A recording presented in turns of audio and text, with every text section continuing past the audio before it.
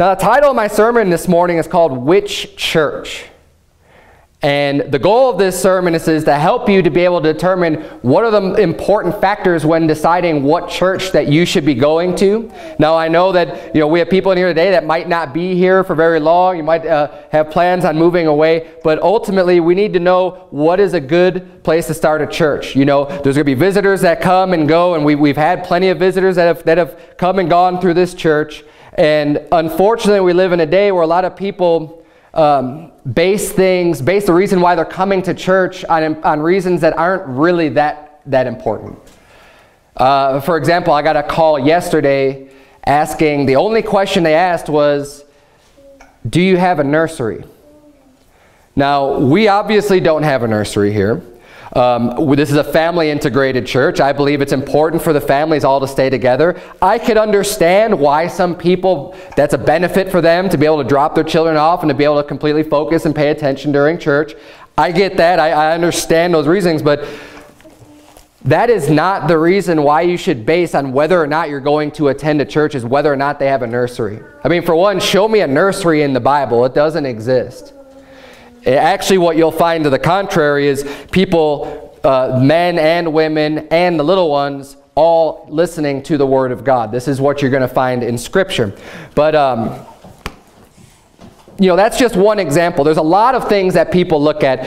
Some people are interested in, well, what's the type of music? Some people, I get this a lot out Soulwinning, what type of youth programs do you have? A lot of people like a big church. Some people like a small church, specific ministries that might be going on through the church. Does the church hold to certain standards? That's either a good thing or a bad thing, depending on who you talk to.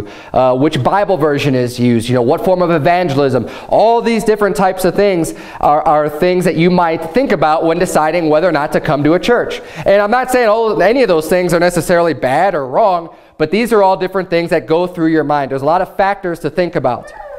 But we need to be able to prioritize when we're deciding what church we're going to attend and we're going to be a part of. We need to be able to decide, hey, what are the most important things that a church needs to have in order for me to make sure that I'm going to the right church? At least to say I'm going to a good church. People ask me from time to time when I go out Soulwinning, why did you start a church here? Prescott Valley. If you don't know this, Prescott Valley has a lot of churches. There are a lot of churches in town. So you could say, well, you're just another church. No, we're not just another church. And you're going to find out, hopefully you know that already. You're coming to this church now. But we are not just your average church. This is not something that's being, the things that we feel is important that we prioritize as a church. Other churches aren't doing this. And this is what I believe to be the most important things. We're going to get into this here in just a minute. I think there's actually very few churches, good churches, based on what is truly important in any given area. And when you start to realize what things are actually the most important stuff, according to Scripture, choosing a church really won't be that difficult. Because you're going to be able to rule out a lot of churches right off the bat when we look at these reasons. Now, unfortunately, we live in a culture and a society where people have this have it your way mentality. Right? They think like, well, I want the church that's best for me. How can the churches suit me? What are the programs that are going to fit me? What can the church give to me? And what do I like the most? Oh, I don't really like that music so much. I want more trendy music. I want more popular music. Oh, I don't like this. And people get real picky and they want to have this pick and choose and just have it their way type of a church, which is a completely wrong attitude. Instead of finding a church that's best for you, maybe you should alter your thinking to find the church where God wants you to be. Because that may not be the exact church that you want to go to. But the church that God wants you to be at is the one that we ought to be more focused about. A place where God has chosen to put His name there. And that's why we started off this morning in Deuteronomy chapter number 12. Now, you may not have noticed this as we read through it, but there's at least 4 occasions where the Bible specifically mentions, because this is the children of Israel, God's given them warning, He's given them a message. They're going into the promised land, and He's saying, look, there's going to be a place where I'm going to choose to put my name there. That's going to be the place that you're going to go. That's going to be the place you're going to bring your sacrifices to. That's going to be the place where you're going to go and worship me. and it's going to be the place that he chooses. The children of Israel did not choose where they were going to set up the tabernacle, where they were going to set up the temple. God chose that place. God said, this is where I want my name to be exalted. Deuteronomy chapter 12, look at verse number 5.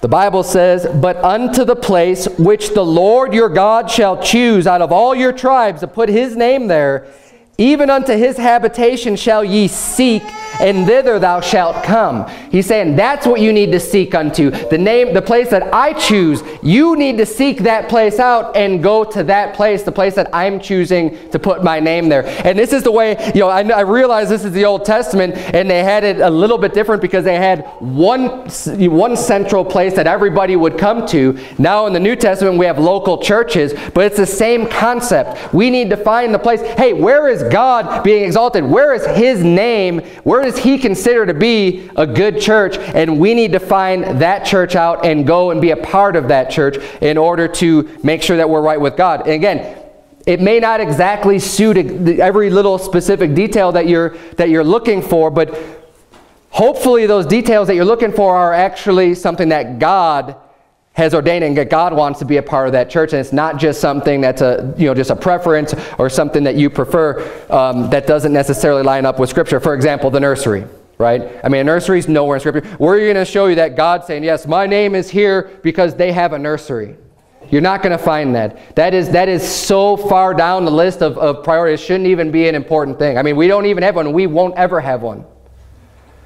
Because I do believe it's important to have the whole family together. There's a lot of things that are important. People say, yeah, but my kids, they're little terrors. They run around. Well, then you need to teach them how to sit down and be well during church. Now look, I have one of my children just had to be taken out now. She's 2 years old. She needs to learn, right? And all children need to go through this phase. But if you want them to grow up and become adults that are able to sit through church and adults that are able to learn, they need to start from a young age. And you know what? Jesus said, suffer the little children to come unto me. He didn't say go stick them in a place somewhere. And that's what he said. The disciples wanted to get rid of them. The disciples didn't want the hassle of the children. He said, no, suffer the little children to come unto me, for of such are the children of the kingdom of heaven. We need to become as little children. Little children are important. They need to hear the preaching of God just as much as anyone else does. And we can't put it past these kids and what they're able to pick up and what they're able to learn. Children are smart. And so many times people just overlook that fact that kids are able to pick up a lot. I am amazed at what my daughters are able to tell me after service sometimes. Even weeks later or months later, they'll be able to tell me something that they learned in church. When I don't think they're even paying attention. Sometimes they're looking over here, they're playing with their fingers, doing all these other things. They look like they're not doing anything. No, they're listening. And they pick up things. Now, do they get everything? No. Of course not. There's some things that go over that, but they're learning. They're building up that foundation of knowledge, and it's extremely important. But that's just one aspect, and that's not even one of my most important things. In Deuteronomy chapter number 12, we've got lots of verses here. Verse 11, verse 14, verse 18, verse 21, and verse 5, as we already read, that all say there's a place which the Lord your God shall choose to cause his name to dwell there. But in the place which the Lord shall choose. See, God is the one that's choosing the place. We need to make sure that we're finding the right place. So how can you tell where the Lord has chosen for you to attend church? These are three things that for me are deal breakers. If a church does not have these three things, then I will not even consider going there as a church. The only way I would consider going to a church, if it didn't meet these three criteria, is if I lived just completely in some area for hundreds of miles. There are no churches. There's nothing around. I still am going to find a place, because the Bible says to forsake not the assembling of yourselves together as the manner of some is. We need to be in church. Church attendance is extremely important. That God has ordained, and I'm going to get into this a little bit later too, pastors and teachers. He has given men to fill this office for a specific reason. God has ordained the local church for a reason, not just for people to forsake it, but for people actually to attend and congregate and come together, worship the Lord, and be edified by one another, and to learn doctrine. So church is very important, but we need to figure out, well, what's the right church? Now, my number one criteria should go without saying, but a place that believes salvation is by grace through faith alone, and that it's eternal and you can never lose it. It can't be forfeited.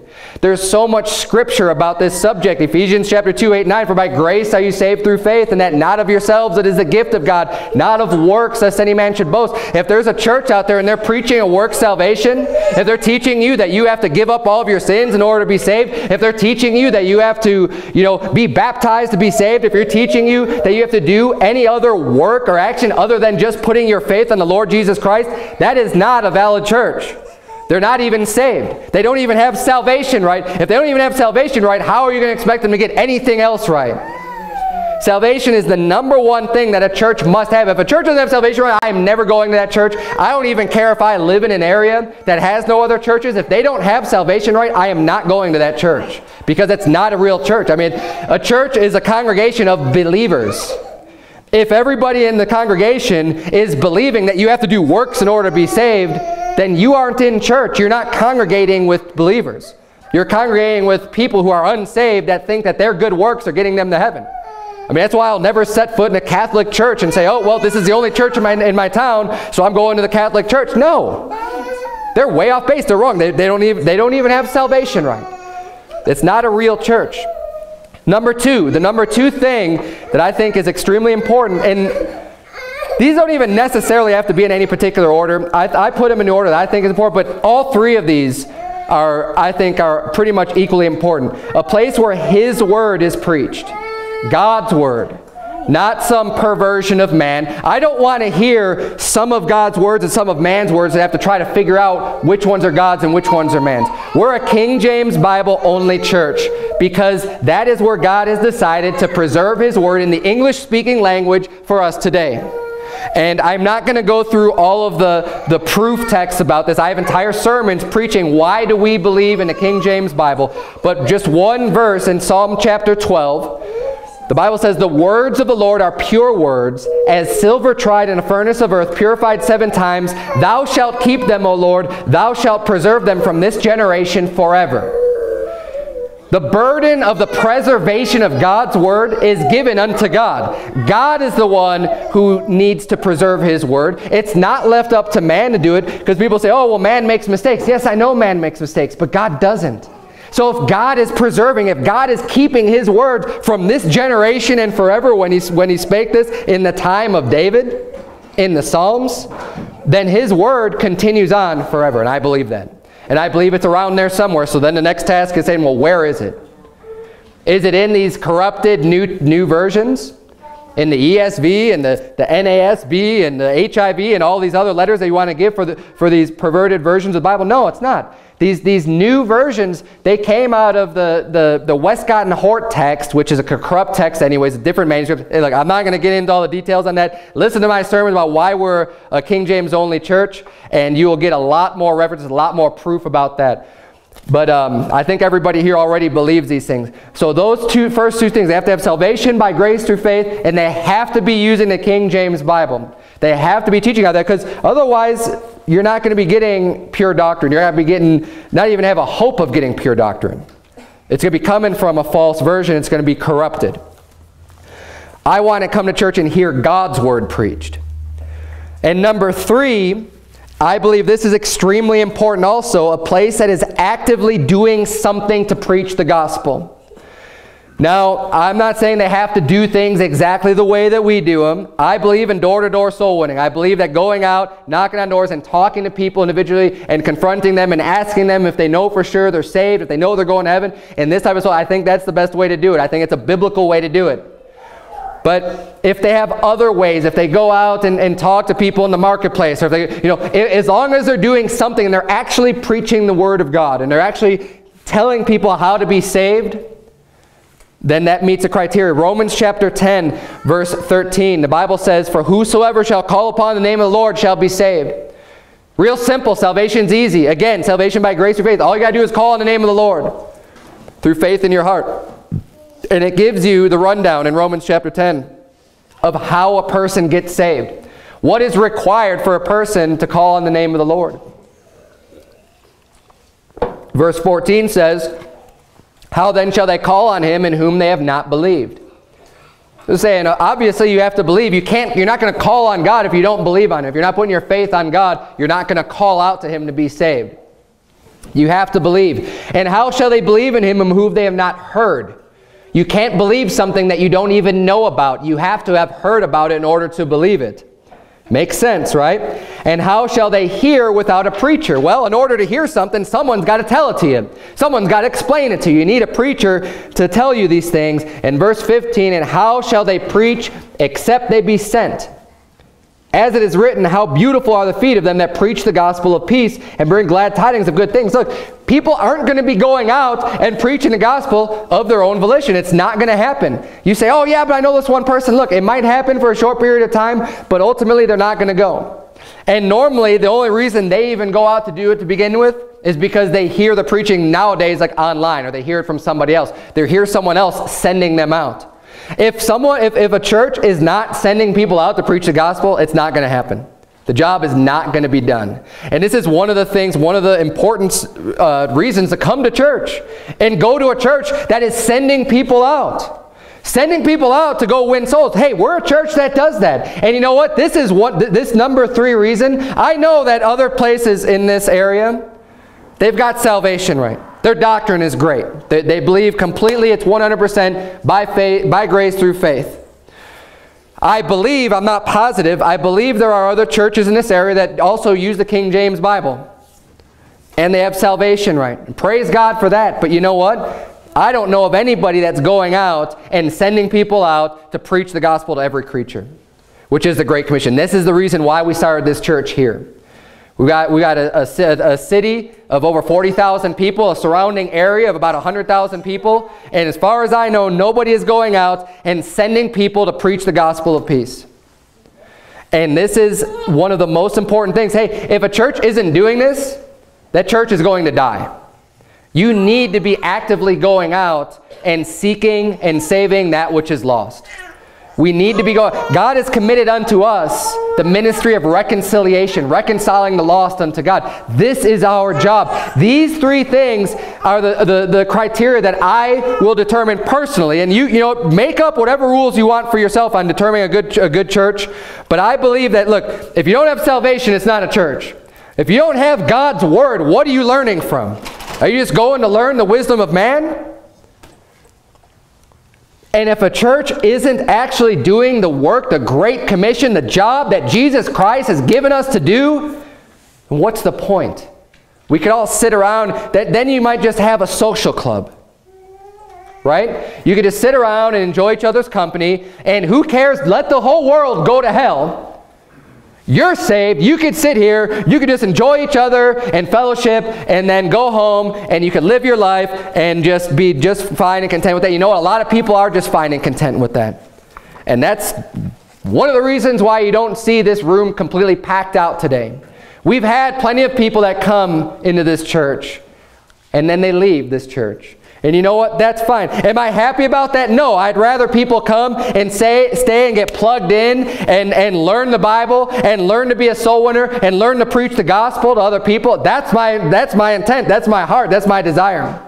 But I'm not going to chase people down and run after them to do anything that it takes just to get them to sit in the chair here. Because if your heart's not right, if you're willing to just go through life and not do anything for the Lord, then this isn't the right church for you. We're looking for people here that love God, that want to serve God, and that want to do what's right according to His will. And let God lead your path. And I'll tell you what, I would even do this. If I didn't have these 3 things, these 3 criteria met in an area that I lived in, I would start planning on moving. You know, people move for jobs all the time. All the time. And you know what? It's not a weird thing. You know, if you tell someone, hey, I've got this great job offer, but I have to move across the country to another state, nobody's going to think you're weird for doing that. Nobody will say, hey, well, great for you, good for you. Yeah, go move your family over there. I know, you know, even if you're planning here, all your family's here. Yeah, we're going to go. I got this great job offer, but it's over here. I'm going to go and do it. Nobody will think twice that that is a weird thing or a bad idea or you shouldn't be doing that. But now try telling somebody, yeah, you know what, I live in this area, I got a nice job, we're settled, my family's here, but there's no good churches here at all. There's no good churches. So I'm going to pick up my family, I'm going to move somewhere where I know there is a good church. And I'm going to attend that church. People will look at you like you have two heads. People say, you're moving for a what? A church? Why don't you, there's churches all over the place. Why don't you go to one of these churches? But where is your priorities? Is your priorities on just making a lot of money in this world? Is that it? Are you just looking for the best paying job and that's what you want to do with your life? Hey, then go ahead and move for the job. And place God and church and everything else lower than your income. Go ahead. People do it all the time. But as for me and my house, we shall serve the Lord. Look, what's important to me is serving God. That is the most important thing in my life. Everything else comes secondary to the Lord. And I'm going to make sure that my family and my children grow up in a church that's preaching and teaching the Word of God, that we're not going to some watered-down liberal church that's getting rid of the traditional hymns and that's bringing in the worldly music so we can just teach our kids to be just like the world. That there's no difference between God's people and the heathen, and that we could just teach our children to grow up and be like everybody else in this world, in this God-forsaken world. It's not going to happen. Bringing up my family, my wife, my children in a God-fearing church among God's people that love God and want to serve Him, that's the place where I want my family to be. And if it means I have to pick up and move and go somewhere else, then that's what I would do. Now, thankfully, I don't have to do that. We've got a great church right here. Now, I did pick up my family and move to start one here because there isn't a church like this in the area. Nowhere around this area is there a church like this church. We are different. Most of these churches, turn if you would to 1 Peter. 1 Peter chapter 2.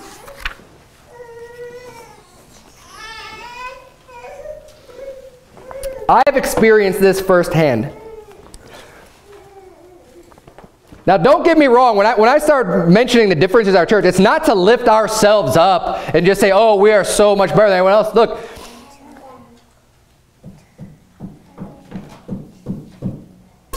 there is a difference, though. And it's not because I'm proud and that I want everyone to think, oh, Pastor Berzins, you're so great and you're so much better than everybody else. That's not the point at all. The point is to say, we love God and we're going to serve Him and we actually care about what His words say.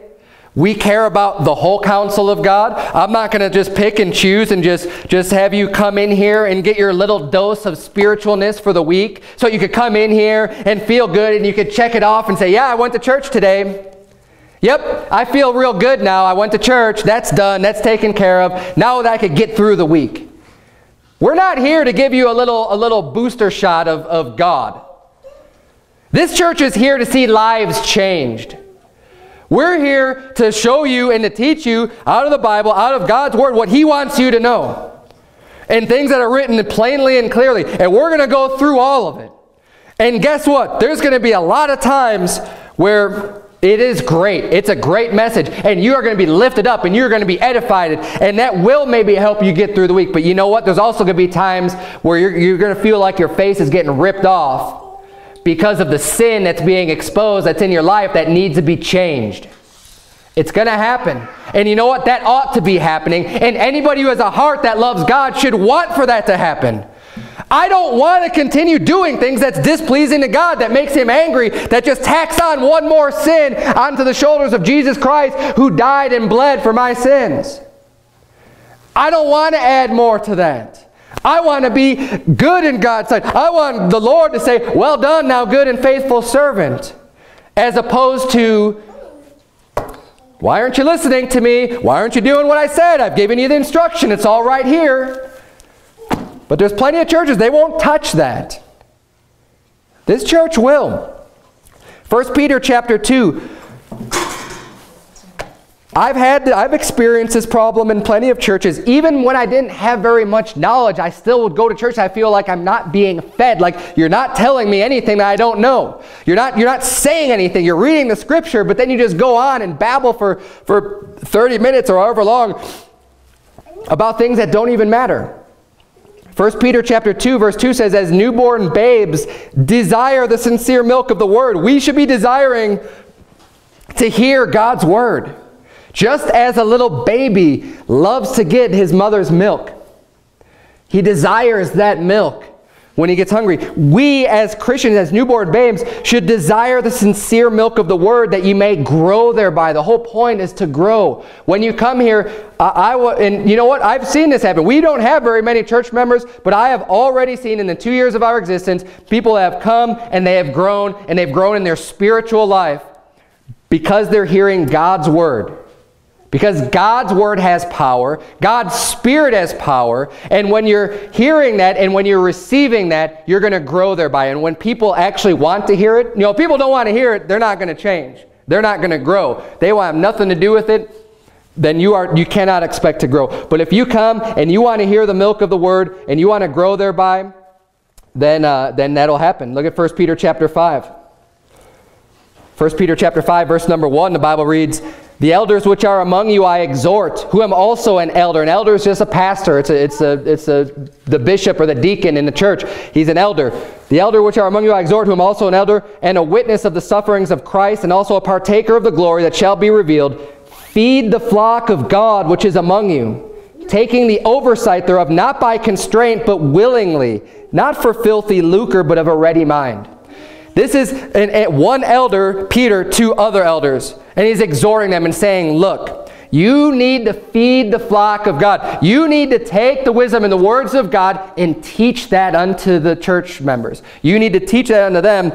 And he says, taking the oversight thereof, managing and running the church, not by constraint, not because you have to, but willingly, serving God, taking on this job and this role of overseeing the church and feeding the flock because you want to serve God. And he says, not for filthy lucre. Don't do it for money. There's plenty of preachers out there that are preaching for money. They're all over the place, and that's where you start getting into the heresies and the false doctrines, and that's where the places you're going to go. You're never going to hear sin being taught on, because guess what? Sometimes when people hear sins being taught on, they're going to leave. Because they get offended, because they feel like you're picking on them or whatever, and they didn't say, I didn't come here to hear you, preach about my sins, and they're going to leave. Well, if you're preaching just for money, you're not going to touch that stuff. You're going to be told, hey, everything's just great, everything's fine. Come on in here, I'll make you feel real good. And you could be a great motivational speaker, and you'll get plenty of people to come in and fill the seats, and you could pass around the plate. I mean, look at Joel Osteen. The prime example. He's filling up coliseums. He's filling up these huge arenas. And he passes that plate around. He passes it around again. And he lives in, multi-billion-dollar mansion. I don't know how much money it is. Multi-million-dollar mansion. He gets so much money because he is preaching for filthy lucre's sake. That's why he's doing it. He's a wolf in sheep's clothing. He looks good. He says sometimes you might say the right things. Oh, he's just so nice. He's got such a great smile, doesn't he? He's a wolf. He's preaching for filthy lucre's sake. He says, but of a ready mind, neither as being lords over God's heritage, but being ensamples to the flock. And that's really important. That's what impressed me the most when I went to Faithful Word, is that the pastor there, Pastor Anderson, is not someone who lords over the flock, but he leads by example. And you know what? That's something you're going to find here too. I am not going to ask you guys to do anything that I won't do myself.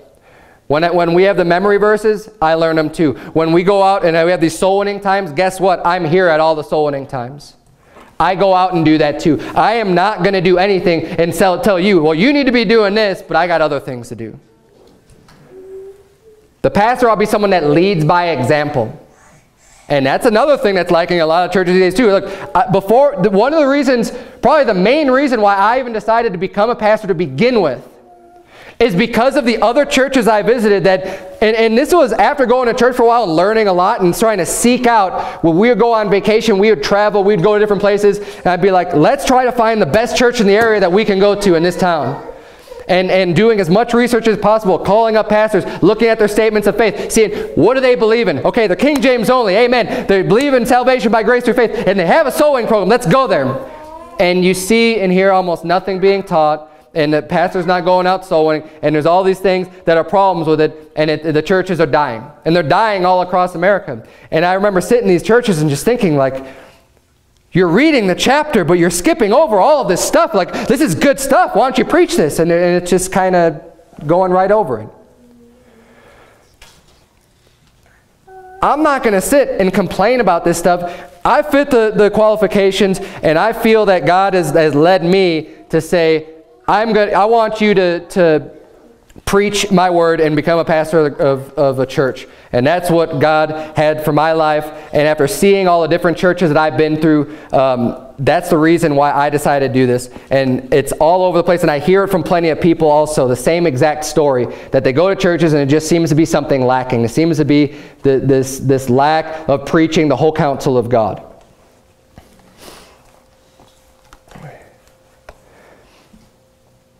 The church is supposed to be a place where you can hear the entire Bible preached, and also a place where you can see the power of God in people's lives as His Word takes root. See, it's one thing just to get saved, right? The seed of God's Word produces life when you're born again and you have that new life, but we need to be rooted and founded in His Word and get in His Word and know His Word, so that we don't get offended, so that we don't get shaken, so that when persecutions and trials and tribulations arise, that we're not just off and out of church and back into the world again. And one of the ways that you're going to get right with God and get rooted and founded is when there's preaching like Isaiah 58:1. You don't have to turn there. Isaiah 58:1 says, "Cry aloud, spare not, lift up thy voice like a trumpet, and show my people their transgression, and the house of Jacob their sins." This was something that for Isaiah that he needed to do. He needed to cry aloud. He needed to spare not. Don't hold anything back.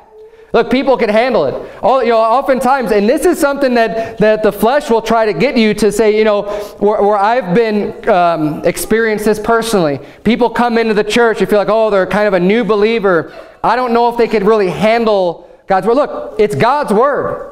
You don't need to censor it. You don't need to hold anything back.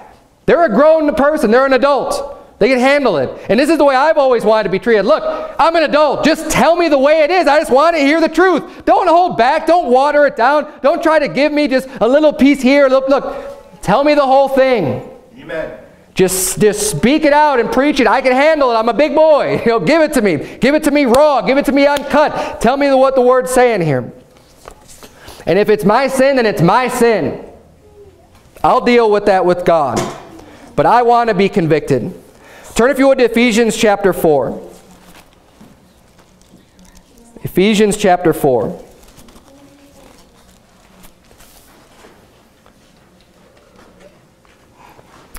This is a passage I like to turn to, especially out soul winning. When someone just gets saved, they want to explain the importance of coming to church and why it's so important.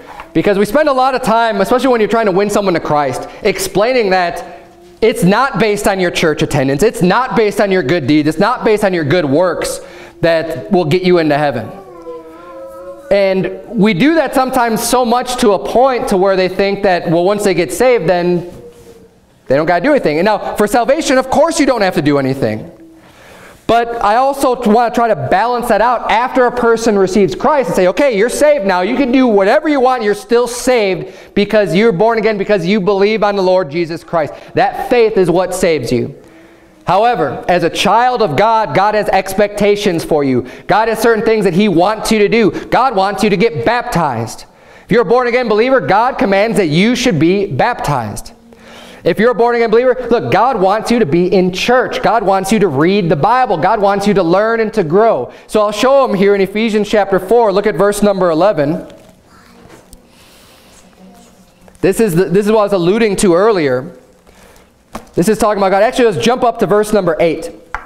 Verse number 8 says, "Wherefore He saith, when He ascended up on high, He led captivity captive and gave gifts unto men." Talking about Christ giving specific gifts unto men. Now, if God's giving us a gift, He's giving us a gift to use it, not just to store in a closet.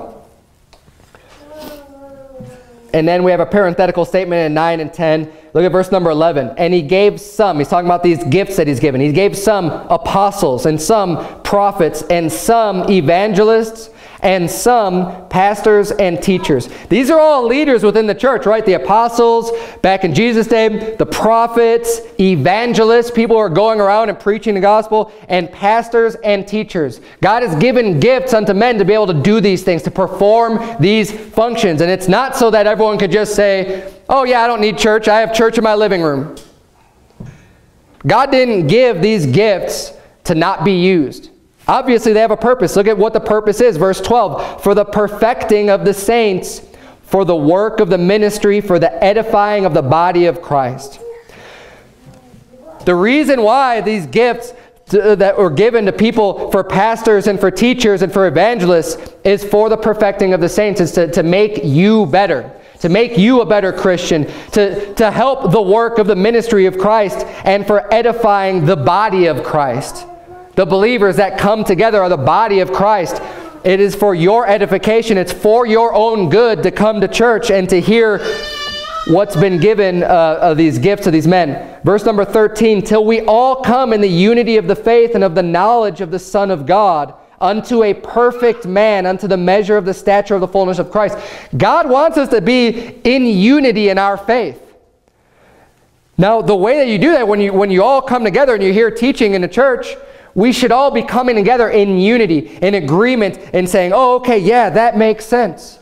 Now, when you have a bunch of people just scattered all over the place, not coming to church, everyone's going to have all kinds of different beliefs. You know, oftentimes, I remember this, you know, as someone who's saved, you could say, oh, I don't need some man to tell me what I need to believe. Well, then why did God even ordain the position of a pastor, of a teacher? Why did God even give these roles to be filled of teachers and evangelists if you can just get everything on your own? Now look, I believe that once you're saved, you have the Holy Spirit residing inside of you. But I also believe you still need someone to help to lead you and guide you into truth and wisdom. You need to have that guidance from people who are more experienced, who are more grown in the faith. As a baby, right, you think about the Bible likens us when we get born again as being babes in Christ. As we read in 1 Peter chapter 2, it says, you know, desire the sincere milk of the word as newborn babes. When you're a newborn babe, you can't expect a newborn babe to understand calculus or algebra, or all these other things, you know, anything that's a little bit more complicated. Newborn babes understand very little. They need to grow, and they need to be taught things in order to grow. Now, the Holy Ghost is capable of teaching all of us completely, but I believe that God uses the men that He has ordained to be in these positions of teachers and pastors in order to help your learning and to help your process. When I would read the Bible on my own, I even remember, because I have notes that I would write down of things that I was thinking when I was trying to study the Bible before I was in church, before I was doing anything. And I wasn't just completely way off base, but there was a lot. I could try to remember, like, man, what was I even thinking when I was reading through some of this stuff?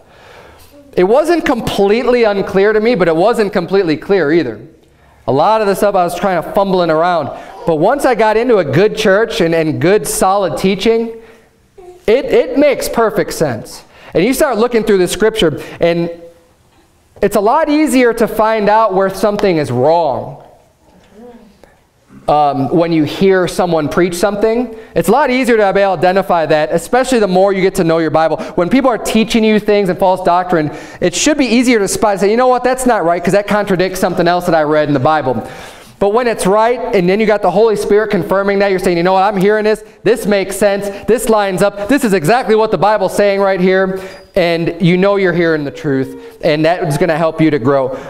The Bible says in verse 14 here in Ephesians chapter 4, that we henceforth, so from here forward, be no more children, tossed to and fro and carried about with every wind of doctrine by the sleight of men and cunning craftiness, whereby they lie in wait to deceive. Look, there's a lot of people that are going to try to deceive you with false doctrine. He's saying they're out there, and this is one of the reasons why you ought to be coming to church and hearing from the teachers and pastors, so that people aren't going to just be able to deceive you by the sleight of hand and try to show you a verse. Say, see, look, this is what the Bible says. And when you don't know very much, it's easier to be deceived about that, as opposed to when you have somebody like the Apostle Paul was trying to do. He's warning you, say, hey, look, there's going to be wolves. They're going to come in. They're going to be among you. And I'm warning you, I'm warning you, I'm warning you. Watch out for these people. Watch out for them. They're going to come to you. They're going to look like they're good.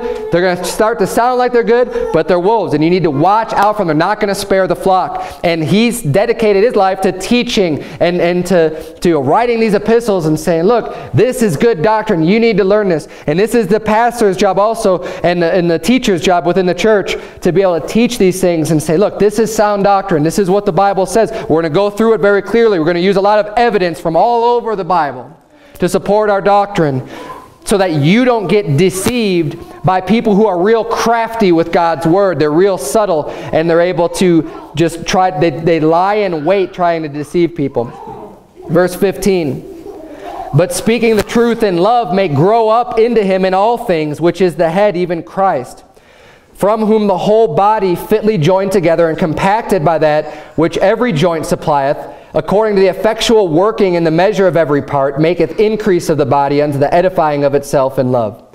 This I say therefore, and testify in the Lord, that ye henceforth walk not as other Gentiles walk, in the vanity of their mind. Again, he's trying to say there's a difference here. One of the reasons you come to church and you hear from the pastors is so that you can be different from the other Gentiles. He said, don't walk like they walk. You shouldn't have the same entertainment that they have. You shouldn't be having the same conversations that they have. You need to be different. You are peculiar people. You need to be serving God. And this is another thing that you ought to be finding in a good church, is a pastor or a teacher that is able to show you the difference between the clean and the unclean.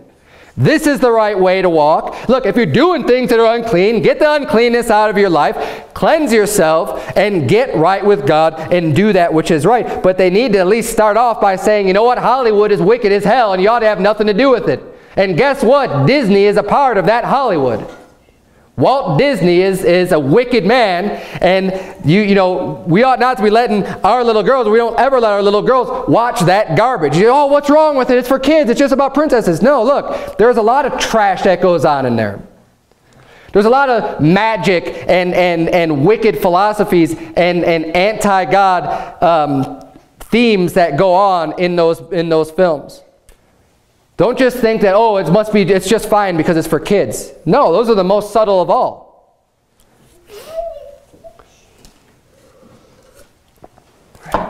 Same thing with the music industry. I mean, now they're just openly coming out and worshiping Satan on stage.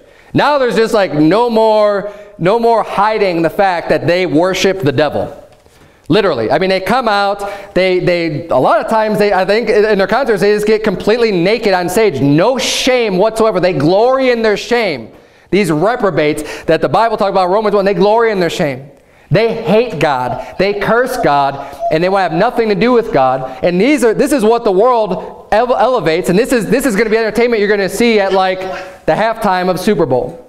This is what, you know, because what's the Super Bowl? It's like the most watched event in all of television, right? The most people are going to be watching that, and they get to try to ram their filth down your throat during the halftime show and exalt these God-hating people.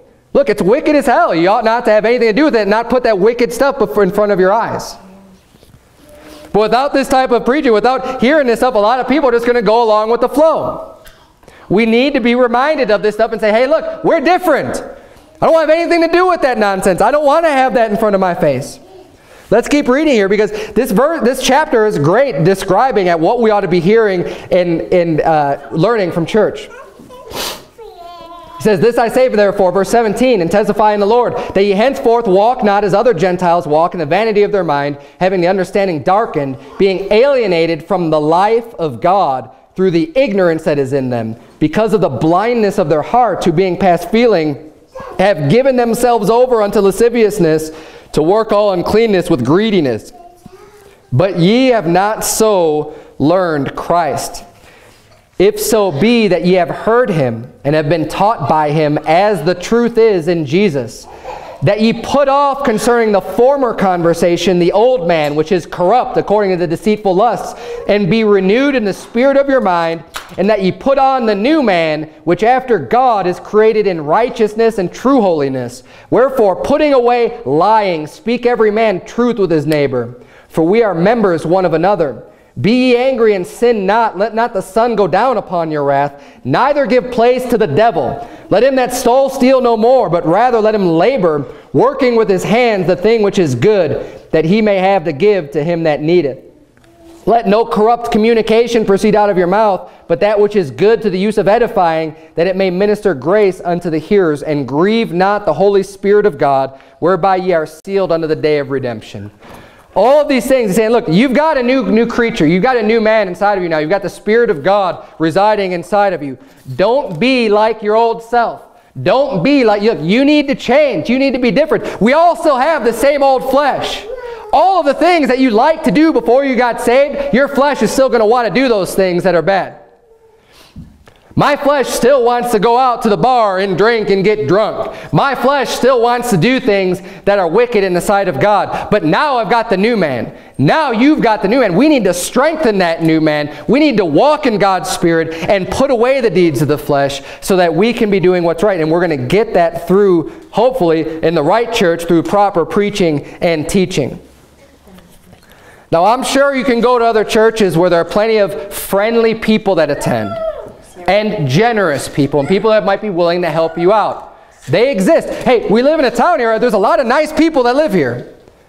They're really nice. They're really friendly. Some of them might even be saved. Okay?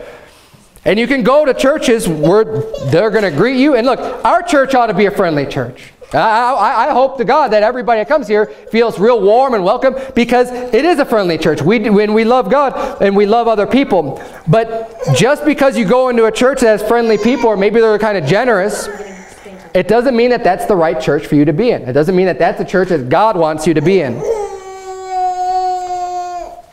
Because a lot of these churches you're going to go into, they're real nice, they're real friendly, and I bet the preaching is probably real comfortable too. And that nobody's going to have any problems with what's being said. You'll hear all about the love of God. And it's probably going to be very seldom when you actually hear a sermon about sin. Especially something that's really specific, that just gets down right to the point. Just says, you know what, this specifically is a sin. Men, that you look on a woman and you have lust after them, that is like you're committing adultery with them already in your heart. And that is wickedness. Nail it down. Saying, look, the Bible says not to even look on alcohol, not to even look on the wine when it's red, when it giveth its color in the cup. So Christian, don't go home and just say, oh, well, I've got a six-pack and a beer. I'm just going to have a beer. I drink occasionally. Look, the Bible says don't even look at it. It's wickedness. Let's just break it down and say, you know, this is a sin. Thus saith the Lord, you shouldn't be doing these things. If you want to be right with God, you shouldn't be doing these things. It's easy to just coast through life with that warm and fuzzy feeling until the day that you die. But this is going to be my final point. Turn, if you would, to 2 Corinthians chapter 5. 2 Corinthians chapter 5. It's easy to get caught up into that in these churches that aren't really doing anything. You come in, it's like a social club. You've got your friends, you talk to, you see them once a week. And then you go home and you feel nice and you feel good. You're not being challenged. You're not being fed. You're not hearing things say, oh man, I need to work on this a little bit more. You're not hearing any of that. You come in, you feel good, you hear a motivational speaker, you go home, you come back, you repeat. You do the same thing over and over again. That's how most churches are these days. I'll tell you what, it's going to be a sad day at the judgment seat of Christ for a lot of Christians, a lot of believers who are going through the motions like that, and who aren't getting in good churches, and who aren't getting challenged in order to do more for Christ. Look at 2 Corinthians chapter 5, verse 5. It says, now he that hath wrought us for the selfsame thing is God, who also hath given unto us the earnest of the Spirit. Therefore we are always confident, knowing that whilst we are at home in the body, we are absent from the Lord. For we walk by faith, not by sight. We are confident, I say, and willing rather to be absent from the body and to be present with the Lord. Wherefore we labor, that whether present or absent, we may be accepted of him. So he's saying, look, God has given us the earnest of the Spirit. That's the down payment. He says, we know that we're saved because we've got the earnest of the Spirit.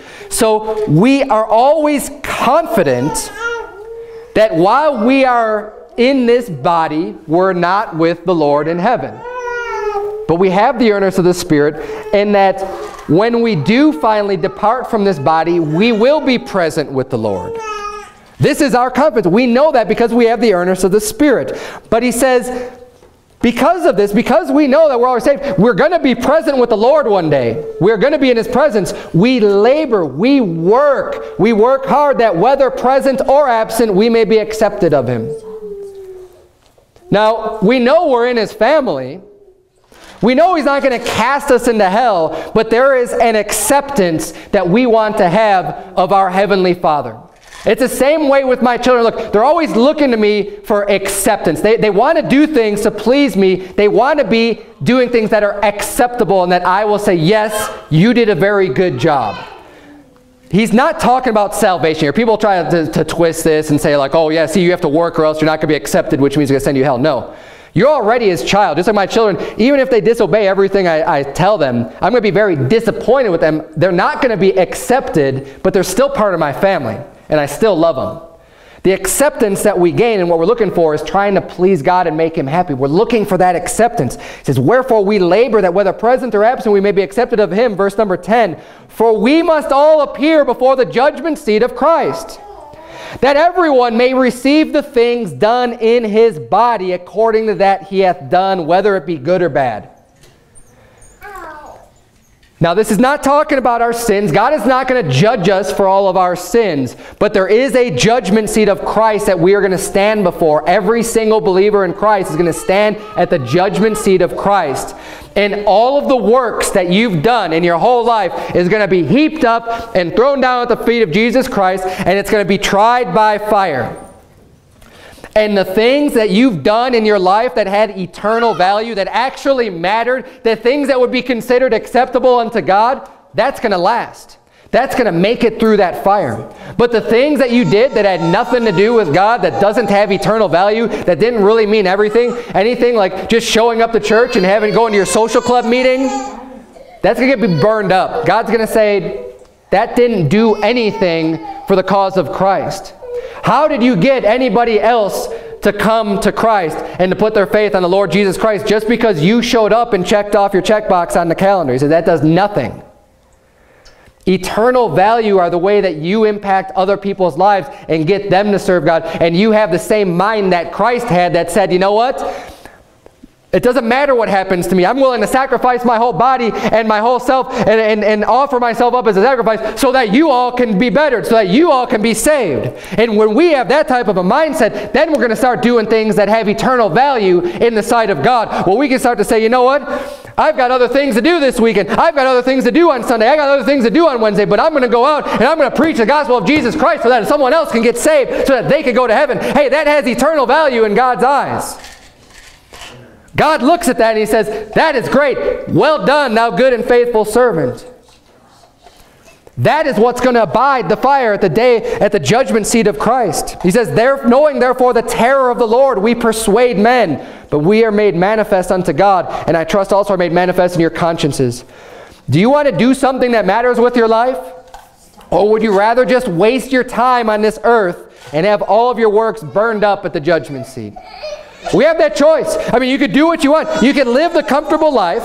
You could go to the comfortable church. You could feel good about yourself and feel good about everything that you do and trick yourself into thinking that you don't really have any sins and everything you do is just fine and there's no room for growth. You've already made it. I achieved my spiritual growth. I am a full-grown adult and there's nothing else that I need and I'm just great. You could have that mentality, but I'll tell you what, we're all going to stand before the judgment seat of Christ. And ultimately, He's going to serve it. And you know, if you want to try to deceive yourself and trick yourself that way, look, I don't think that I am that worthy. I have a lot of room to grow as a pastor, as an individual, as a believer. There's a lot of things that I want to do more for Christ. I still have sins in my life. I don't trick myself. I know that I have sins that I need to get out of my life, as all of you do too.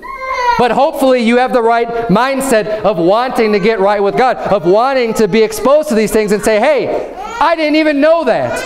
I would love for that. I didn't even know that this was a sin. Now I can get this right with God. God, I'm sorry that I've been doing this ignorantly for so long. Please have mercy on me. But Lord, I'm not going to do that anymore because now I know what your word says. I'm going to do what's right from here on out. So hopefully, if you do, people come and go in church, good people, God-fearing people, other things happen in life, and I get that, where life leads you in other directions. Maybe God's calling you in another area.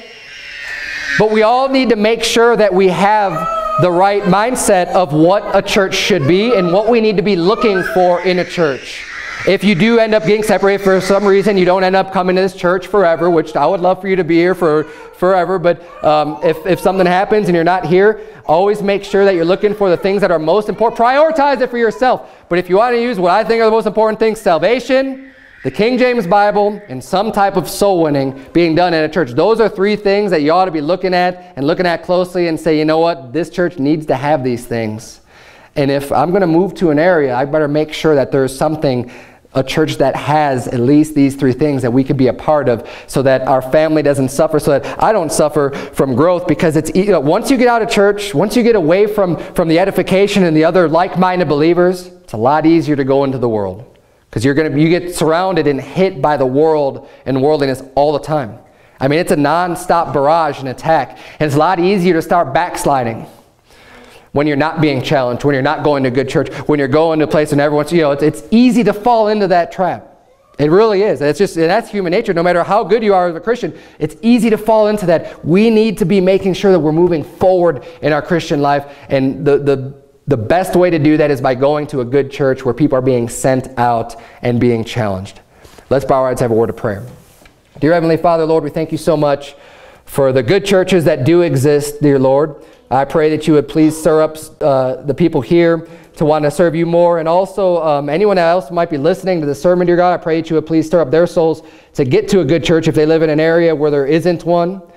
Lord, I pray that you would please just build our church. Help us to get more like-minded believers, dear God. Help us to reach the lost and to disciple them, dear Lord, and to get them baptized and to start serving you, Lord. And we pray that you would please use us as your ministers, that we can go forth and to do the work that you've laid out before us. God, help us to never underestimate the importance of coming to church and knowing which church we ought to be a part of, dear God. In Jesus' name we pray. Amen.